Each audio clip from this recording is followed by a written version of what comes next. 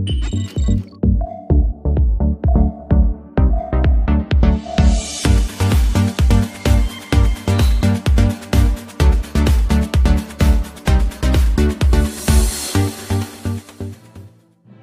വീഡിയോയിൽ നമ്മൾ പറഞ്ഞത് AI അതായത് ആർട്ടിഫിഷ്യൽ ഇൻ്റലിജൻസ് ഒരു കൊച്ചുകുട്ടിയുടെ പോലെയാണ് എന്നാണ്. അതായത് വെറും 2 വയസ്സ് പ്രായമുള്ള ഒരു കൊച്ചുകുട്ടി, വെറും 2 വയസ്സ് പ്രായമുള്ള ഒരു കൊച്ചുകുട്ടി നമ്മുടെ ചോദ്യങ്ങൾക്ക് പ്രതികരിക്കും. നമ്മളുടെ ചില ചോദ്യങ്ങൾക്ക് അവർ ഉത്തരം തരികയും ചെയ്യും. പക്ഷേ എല്ലാ ചോദ്യങ്ങൾക്കും പെർഫെക്റ്റായി ഉത്തരം തരണം എന്നില്ല. കാരണം ആ കുട്ടി പഠിച്ചുകൊണ്ടിരിക്കുകയാണ്. ഓരോ ദിവസവും ഓരോ ചോദ്യങ്ങളും പഠിച്ചുകൊണ്ട് വളർന്നു വരുന്ന ഒരു കുട്ടിയാണ്. അതുപോലെ തന്നെയാണ് ആർട്ടിഫിഷ്യൽ ഇൻ്റലിജൻസ് ഇന്ന് വർക്ക് ചെയ്തുകൊണ്ടിരിക്കുന്നത്.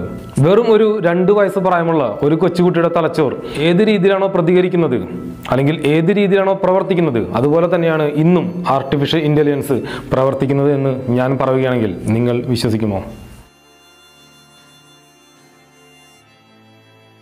അതിനു മുൻപ് നമ്മളുടെ തലച്ചോർ ഏത് രീതിയിലാണ് പ്രവർത്തിക്കുന്നതെന്ന് നിങ്ങൾക്ക് ചെറിയ ഒരു എക്സ്പ്ലനേഷൻ ഞാൻ തരാം.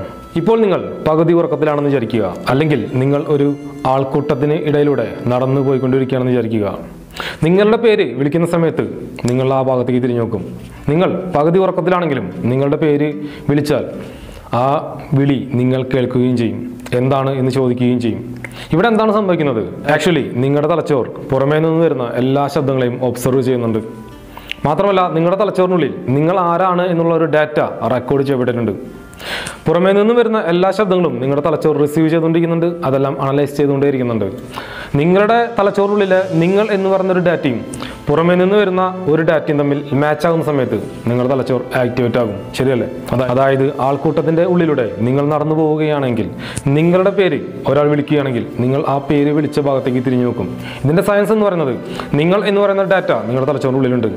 അതേപോലെ ഒരു ഡാറ്റ നിങ്ങളുടെ തലച്ചോറിലേക്ക് കയറി വരുന്ന സമയത്ത് ആ സമയത്ത് മാത്രം ആ ഒരു നിങ്ങളുടെ ബ്രെയിൻ ആക്ടിവേറ്റ് ആകും. ശരിയല്ലേ?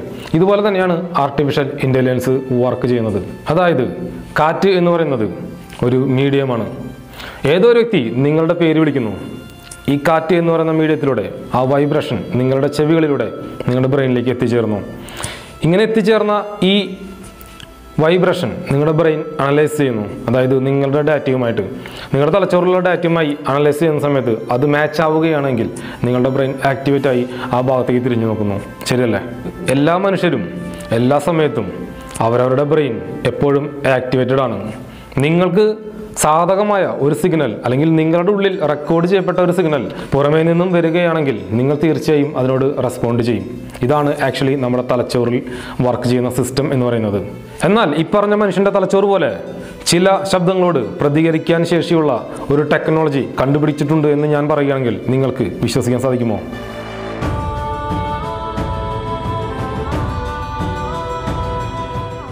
ഒരു മനുഷ്യൻ്റെ തലച്ചോറ് പോലെ, അതായത് നമ്മളുടെ വാക്കുകളും ശബ്ദങ്ങളും എല്ലാം ഒളിഞ്ഞിരുന്ന് കേൾക്കുന്ന ഒരു ശത്രു നിങ്ങളുടെ കൂടെ തന്നെ ഉണ്ട് എന്ന് ഞാൻ പറയുകയാണെങ്കിൽ അതുപോലൊരു ടെക്നോളജി ഉണ്ട്. ആ ടെക്നോളജി വിളിക്കുന്ന പേരാണ്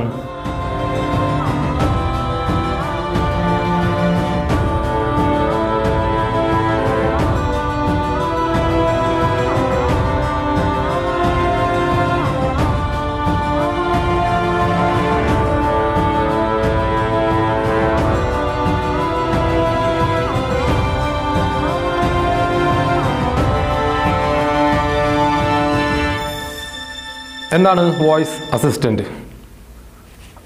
ആൻഡ്രോയിഡിൽ ഓക്കെ ഗൂഗിൾ എന്ന് വിളിച്ചാൽ വിളി കേൾക്കുന്ന ഒരു വോയിസ് അസിസ്റ്റൻറ്റ് നിങ്ങളുടെ കൂടെ എപ്പോഴും ഉണ്ട്. ആപ്പിളിലാണെങ്കിൽ ഹേയ് സിരി എന്ന് വിളിച്ചാൽ മാത്രം മതി, ഉടനെ വിളി കേൾക്കും. അതുപോലെ തന്നെ ആമസോൺ അലക്സ എന്ന് വിളിച്ചാൽ മാത്രം മതി, അലക്സ വിളി കേൾക്കും.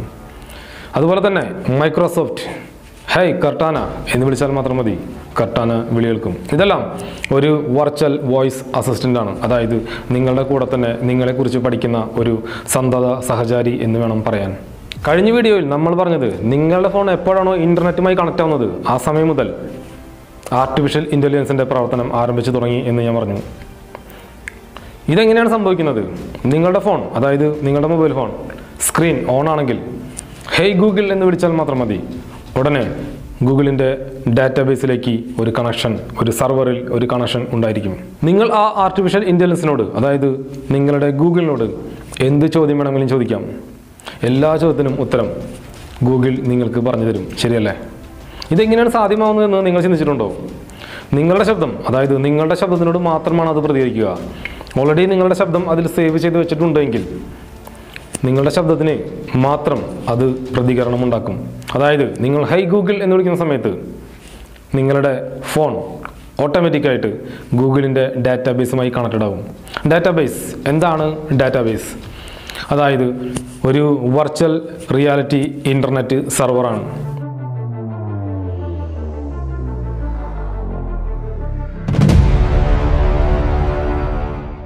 ഒരു ഇൻ്റർനെറ്റ് സെർവറാണ്. ലോകത്തിലുള്ള മൊത്തം ഡാറ്റയും ശേഖരിച്ച് വെച്ചിരിക്കുന്ന ഒരു സെർവർ ആണ് അത്. ഇതിനെ ക്ലൗഡ് സ്റ്റോറേജ് എന്നെല്ലാം വിളിക്കും. ഇതിനകത്താണ് ഒരുപാട് ഡാറ്റകൾ ശേഖരിച്ച് വെച്ചിരിക്കുന്നത്. അതായത് ലോകത്തിൻ്റെ മുഴുവൻ ഡാറ്റയും, അതായത് ഇൻ്റർനെറ്റ് എന്ന് പറയുന്ന സെർച്ച് എഞ്ചിൻ, ആ ഒരു ഭീമൻ ഇരിക്കുന്ന സ്ഥലമാണ് ഡാറ്റാബേസ് എന്ന് പറയുന്നത്. ഈ ഡാറ്റാബേസിലേക്കാണ് നിങ്ങളുടെ ഫോൺ കണക്റ്റഡ് ആവുന്നത്. നിങ്ങൾ ചോദിക്കുന്ന എല്ലാ ചോദ്യത്തിനും അത് ഉത്തരം തരും. ഇപ്പോൾ എനിക്ക് നിങ്ങളോട് ചോദിക്കാനുള്ള ചോദ്യം ഇതാണ്: നിങ്ങൾ ഹൈ ഗൂഗിൾ എന്ന് വിളിക്കുമ്പോൾ മാത്രമാണോ നിങ്ങളുടെ ഫോൺ ആക്ടിവേറ്റ് ആകുന്നത്? High Google, who am I? Your name is Mithrath.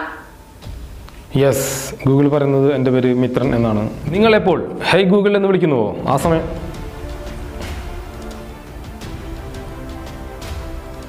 Just ഞാൻ പറയുന്ന സമയത്ത് തന്നെ എൻ്റെ ഫോണിലെ ഗൂഗിൾ ആക്ടിവേറ്റ് ആയി കഴിഞ്ഞു.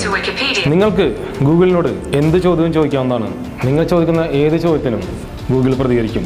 ഓൾറെഡി ഇപ്പോൾ എൻ്റെ ശബ്ദം ഈ ഫോൺ റെക്കോർഡ് ചെയ്തുകൊണ്ടിരിക്കുകയാണ്. ഹൈ ഗൂഗിൾ എന്ന് ഞാൻ എപ്പോൾ പറയുന്നുവോ ആ സമയം okay. Look at that. Hey Google, who is Narendra Modi?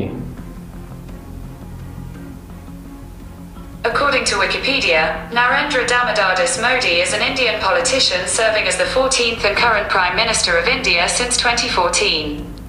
Hey Google, he married? Narendra Modi has been married to Jashodaben Narendra Bai Modi since 1968.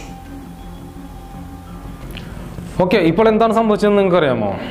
ഞാൻ ചോദിച്ചത് ഹൂ ഈസ് നരേന്ദ്രമോദി എന്നാണ്.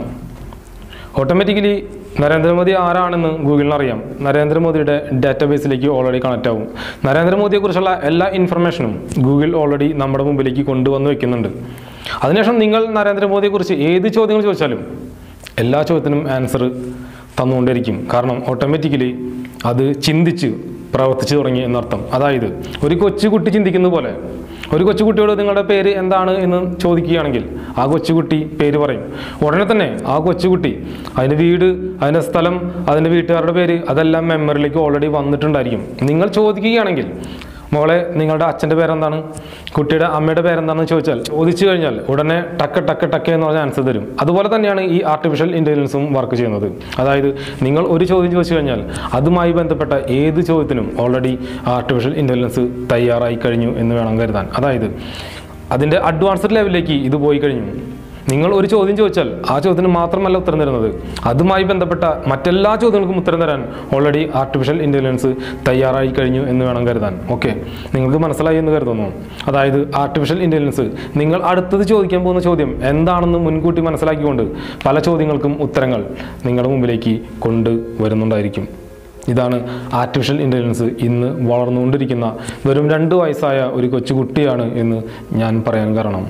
High Google, where am I?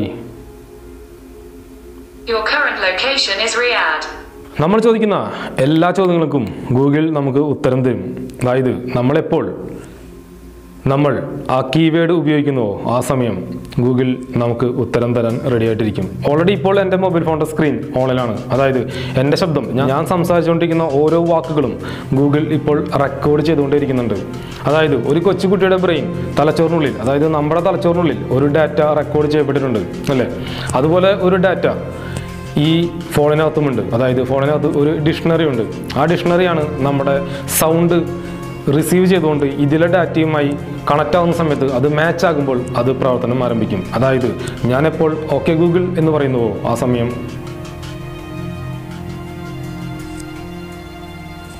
How can help എന്നാണ് ചോദിക്കുന്നത്. അതായത് നിങ്ങൾക്ക് എന്ത് സഹായമാണ് വേണ്ടത്, നിങ്ങളെ എങ്ങനെയാണ് ഞാൻ സഹായിക്കേണ്ടത് എന്നെല്ലാം ഗൂഗിൾ നിങ്ങളോട് ചോദിക്കും. High Google, Who are you?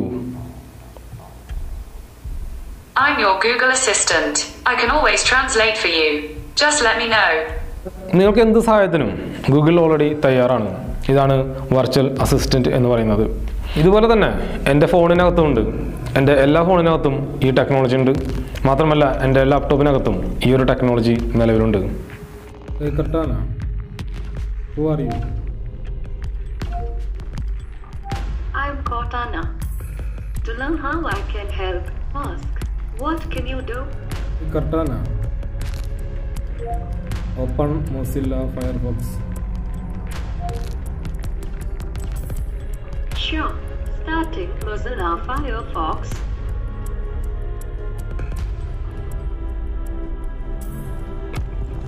Cortana, sing a song.